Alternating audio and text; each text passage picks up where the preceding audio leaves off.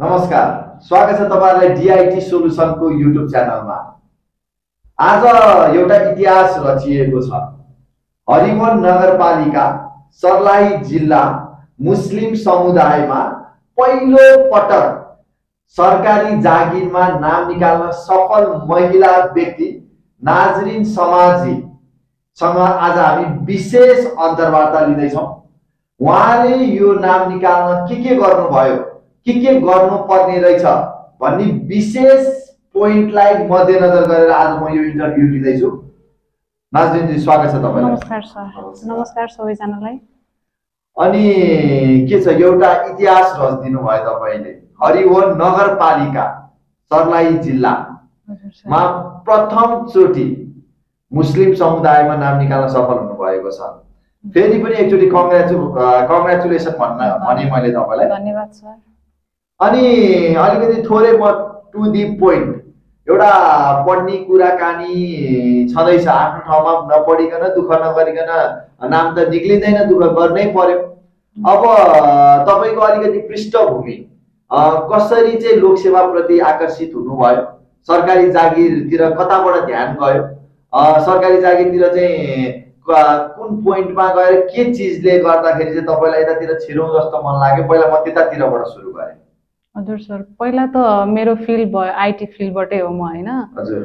अनि IT field पढ्दा पढ्दै अब प्राय मुस्लिम समुदायमा त बाहिर जान मिल्दैन महिलालाई। हजुर। हाम्रो गाउँतिर विशेष। हजुर। अनि त्यसले गर्दाखेरि चाहिँ सरले पनि मलाई त्यहाँ सजेस्ट गर्नुभयो, अब यही नेपालमै के गर्नु छ भने कम्प्युटर अपरेटर तयारी गर भनेर सजेस्ट गर्नुभयो। अनि त्यसपछि यतातिर आइयो। अनि त्यो तयारी गर्ने क्रममा चाहिँ कुन इन्स्टिट्युट जाउँ भन्ने एउटा समस्या भयो। अनि त्यो समस्याको बेला अब एउटा साथीसँग सजेस्ट गर्दाखेरि साथीले चाहिँ मलाई डिआईटी सोलुसन जाउँ न त बागबजार भनेर सजेस्ट गर्नुभयो। अनि त्यसपछि म कन्ट्याक्ट गरेँ डिआईटी सोलुसनमा। अनि त्यसपछि यहाँ तयारीमा लाग्यो। भनेपछि साथीले रिफर गर्नुभयो। अनि त्यसपछि पढियो र लोकसेवातिर यतातिर लाग्ने जुन मनसाय चाहिँ विशेष गरेर तपाईको गुरुहरुबाट आयो भनेर बुझ्नु पर्यो। हजुर सर। अनि अर्को कुराकानी, जस्तै तपाईको समुदायमा अहिले र विशेष गरेर हरिवन नगरपालिकामा एउटा रेकर्ड बनेको छ, हैन? र एउटा घर फ्यामिलीको पनि छुट्टै एउटा माहौल बनेको होला, आनन्द सबैजनालाई पक्कै पनि आनन्द भइराखेकै होला। अब जस्तै यो लोकसेवा तयारी गर्ने बेलामा तपाई अब अलिकति घर व्यवहारमा फ्यामिली पनि छ तपाईको, है? अब मैले भन्न मिल्छ होला, हैन? एउटा बिहेबारी भइसक्नु भएको छ। अब धेरै जनाको गुन्जाइस के एउटा बिहे गरिसके पछाडि त फ्यामिलीमा धेरै टाइम दिनुपर्छ, त्यसमाथि महिला भइसकेपछि अझै बेसी टाइम दिनुपर्छ भन्ने एउटा धेरै जनाले भन्नुहुन्छ। त्यो चिजलाई तपाईले क्र्याक त गरिसक्नु भएको छ, त्यो होइन रहेछ है भनेर त प्रमाणित त गरिसक्नु भएको छ। त्यही पनि मैले तपाईलाई के प्रश्न सोध्न चाहे भन्दाखेरि के चाहिँ गरेर चाहिँ मिलाउनु भयो त, कसरी यो सम्भव चाहिँ कसरी हुँदो रहेछ त भन्ने विषयमा चाहिँ अलिकति प्रश्नाइदिनुस् न। यो संसारमा असम्भव भनेको त केही कुरा छैन सर। हजुर। यहाँ आफूलाई पढ्ने इच्छा छ भने यसो घरमा पनि रिक्वेस्ट गर्नु पर्यो र घरमा बुझ्ने मान्छे छ भने हेल्प गरिदिन्छ। तर मेरो बिहेबारी भइसकेपछि पनि मेरो बुवा, हस्बेन्ड र दुवैतिरको फ्यामिलीले मलाई धेरै सपोर्ट गर्यो। उनीहरूको सपोर्टले गर्दाखेरि चाहिँ मैले बाहिर आएर तयारी गर्ने अवसर पाएँ र सँगसँगै इन्स्टिट्युट पनि राम्रो भेटे। गुरु पनि सुदीप सर हुनुहुन्छ, उहाँले राम्रै मार्गदर्शन दिनुभयो। त्यसले गर्दाखेरि चाहिँ मलाई यहाँ सफल हुन चाहिँ सजिलो भयो।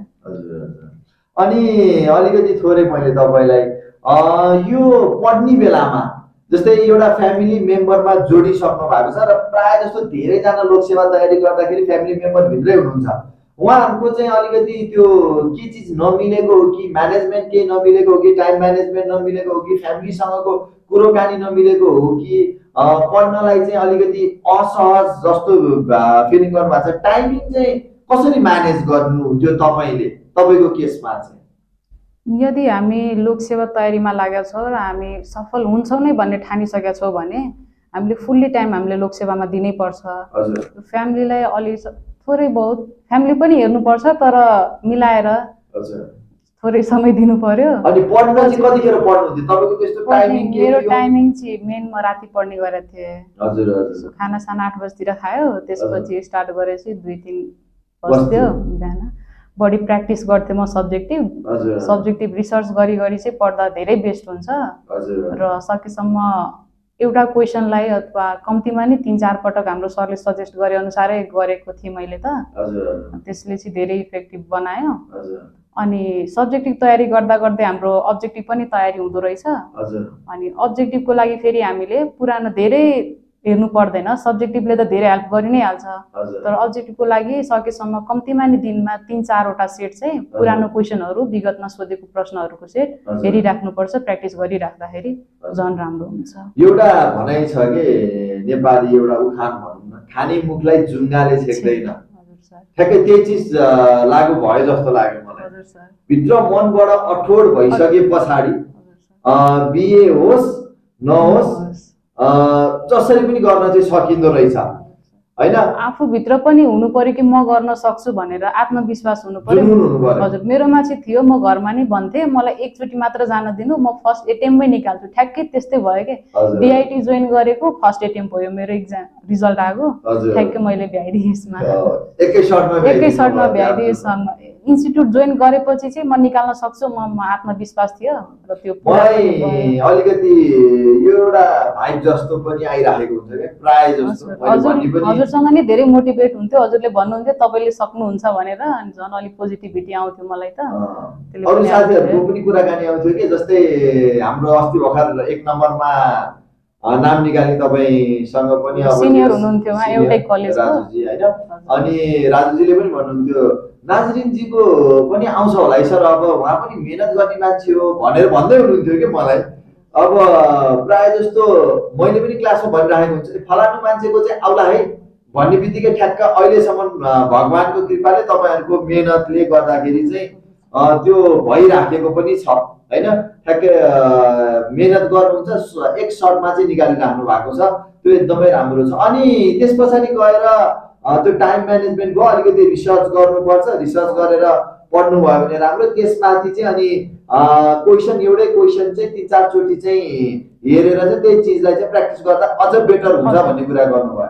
अब क्वेशन चाहिँ हेर्न त हेर्ने 3-4 चोटि गर्ने, कस्तो खालको क्वेशनहरु प्र्याक्टिस गर्ने त, के प्र्याक्टिस गर्ने त हुँदो रहेछ त?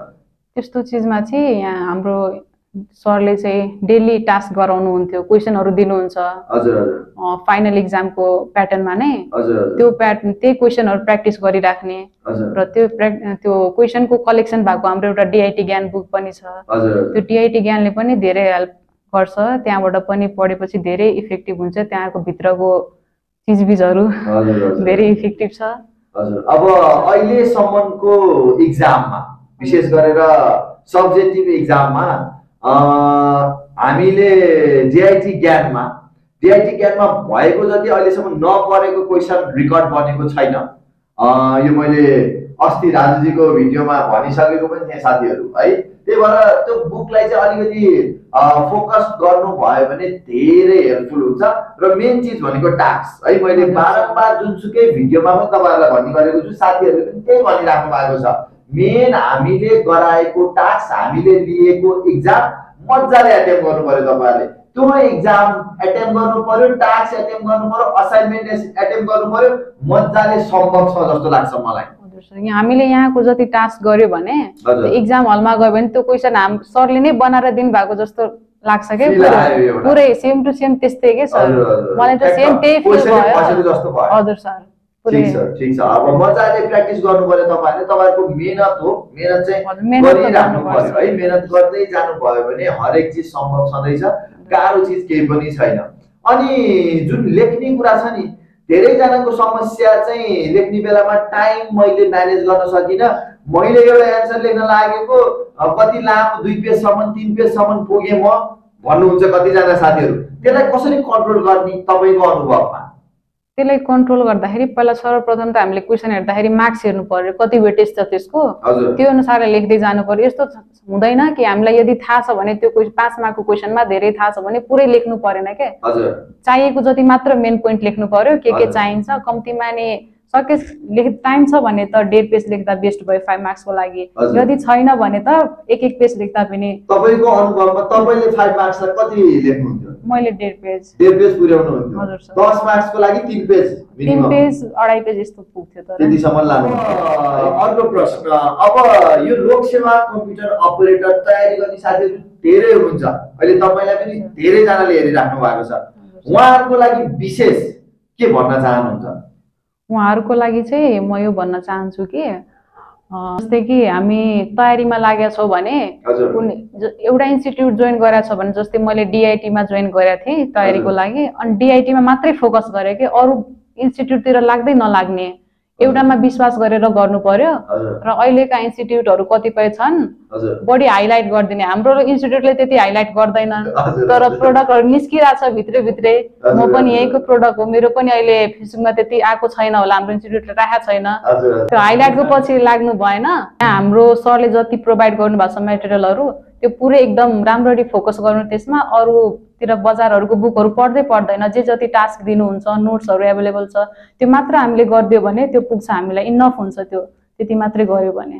ल अब डिआइटी को बुक मात्रै हेरेदेखि, डिआइटी को असाइनमेन्ट मात्रै हेरेदेखि पुग्छ भनेर जुन भन्नुभयो तपाईको अनुभवमा, अब त्यो भन्दा भन्दै मैले चाहिँ के पनि भन्छु भनेदेखि डिआइटी को बुक सँगसँगै रिसर्च, अनलाइन रिसर्च पनि गर्दै गर्नुस्, किनकि नलेज भन्ने चिज बढाउँदै जानु पनि पर्छ।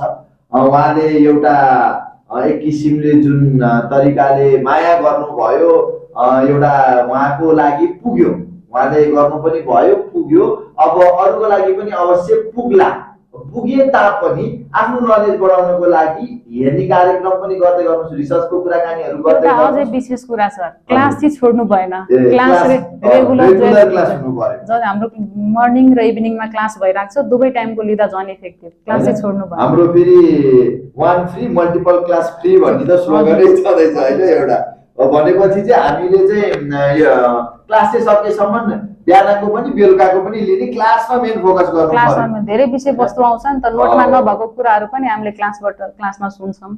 सबै थोक नोटमा समावेश भएको हुन सक्दैन पनि। ठीक छ। अब मैले जिस्टमा तपाईले भनेको कुराकानीहरुलाई जिस्टमा अलिकति लगे। एउटा सबभन्दा ठूलो कुराकानी भनेको रात आफ्नै हो। हजुर सर। फ्यामिलीमा लागिसकेपछि बेलुका भएपछि पढ्नै पर्यो। एउटा पोइन्ट। अर्को पोइन्ट, अब असाइनमेन्टहरु टन्नै गर्नु पर्यो। क्वेशनहरु यहाँ दिएको हेरेको क्वेशनहरुले पुग्यो, अरु एक्स्ट्रा पढ्नु परेन, त्यतिले भ्याउनु भयो। भनेको मतलब मल्टिपल टाइम चाहिँ गर्नु पर्यो। कुनै क्वेशन पाउनु भयो भने 3-4 चोटी सम्म चाहिँ गर्नु पर्यो र क्लास चाहिँ रेगुलर जानु पर्यो, क्लास छोड्नु भएन। अर्को पोइन्ट भनेको मेन चीज भनेको भित्रबाट डेडिकेसन हुनु पर्यो। खानी मुखलाई जुङ्गाले सेक्दैन भन्ने कुराकानी लागू हुने भयो। आफूमा आत्मविश्वास चाहिँ राख्नुपर्छ, म गर्न सक्छु भन्ने। हो, भित्रबाट एउटा चाहिँ फुल्ली फोकस्ड भएर मैले चाहिँ मबाट नहुने छैन भनेर चाहिँ केही पनि असम्भव कुरा छैन, सम्भव हुन्छ भनेर लाग्नु पर्यो है। अब अलिकति थोरै प्र्याक्टिकलको लागि, टाइपिङको लागि धेरैको कुराकानी आउँछ। टाइपिङको लागि चाहिँ के गर्दाखेरि सुटेबल हुन्छ? तपाईको टाइपिङ राम्रै थियो हैन? टाइपिङको लागि चाहिँ कसरी प्र्याक्टिस गर्दाखेरि ठीक हुँदो रहेछ? टाइपिङको लागि त टाइपिङ 0 नै छ भने हामीले डिआइटी को भिडियो हेर्नु पर्यो पहिला। 0 देखि 0 सम्मको लागि त्यसमा सबै कुन फिंगर कहाँ राख्ने त्यो सबै स्टेप बताएको छ, त्यहाँ जानकारी दिनुभएको छ सरले स्टेप बाइ स्टेप। पहिला त्यो सर्वप्रथम हेर्नु पर्यो। टाइपिङ गर्नको लागि हामीले टाइम पनि दिनु पर्यो। सो 10 मिनेट 15 मिनेट गरेर भएन, कम्तीमा नि 1 घण्टा 1.5 घण्टा लगातार। तर बढी यसो टाइपिङ गर्दाखेरि चाहिँ नेपालीलाई अलिकति बढी दिनु पर्यो, फोकस गर्नु पर्यो। किनकि हाम्रो अनि त्यो नेपालीमा बढी फोकस गर्नु पर्यो, किनकि हामीलाई बढी मार्क्सको नेपाली टाइपिङ नै दिदो रहेछ। प्रदेशतिर चाहिँ संघमा चाहिँ फेरि 5 मार्क्सको हुन्छ। अनि सरले दिनुभएको सेटहरु जुन उपलब्ध गराउनुहुन्छ त्यही सेट हेरेर पुग्छ प्र्याक्टिकलको लागि। मेरो अनुभव अनुसार चाहिँ त्यही क्वेशन सेम त्यस्तै प्याटर्नमा सोध्दो रहेछ। पहिला मलाई नि लाग्थ्यो कि आउँदैन भनेर, के हो धेरै लेखको यति क्वेशन दिनु भएको छ, त्यहाँबाट पढ्छ कि पढ्दैन, फस्छ कि फस्दैन भन्ने टेन्सन भयो मलाई धेरै थियो। तर त्यहाँ पुगेपछि कल्याणजी पनि हुनुहुन्थ्यो हाम्रो गाइड गर्ने, उहाँले चाहिँ भन्नुहुन्थ्यो तपाई कतै नहेर्नु, सरले दिएको मात्र हेर्नु, ठ्याक्कै पुगिहाल्छ, ठ्याक्कै त्यसले नै पुग्यो के। ल ल ठिक छ। ल मित्रहरू, अब जहाँसम्म लाग्छ यो भिडियोबाट धेरै कुराकानी पक्कै पनि सिक्नु भएको छ तपाईँहरूले। र विशेष गरेर अहिले हाम्रो नयाँ नयाँ कक्षाहरू पनि टन्नै सञ्चालन भइरहेको छ। कक्षामा जोडिनको लागि नबिर्सनु होला। र हाम्रो च्यानलमा तपाईँ नयाँ हुनुहुन्छ भने अरू हाम्रो जो व्यक्तिहरूले पहिला नाम निकाल्नु भएको छ त्यस्तै गरी गएर मोडल सेटहरू, त्यस्तै गरी गएर क्वेसन्सहरू टन्नै हामीले प्र्याक्टिकलको लागि सबै चिज डिआइटी को युट्युब च्यानलमा राखेकै छौँ। अरू भिडियोहरू पनि हेर्नु होला। र भिडियो कस्तो लागेको छ लाइक गर्न नबिर्सनुहोस्, सब्स्क्राइब गर्न नबिर्सनुहोस् र कमेन्ट मित्रहरू कस्तो खालको भिडियो मनपर्छ कमेन्ट गर्न पनि नबिर्सनु होला। नाजरिनजी यहाँसम्म आइदिनु भयो, बहुमूल्य समय दिनुभयो, त्यसको लागि धेरै धेरै धन्यवाद।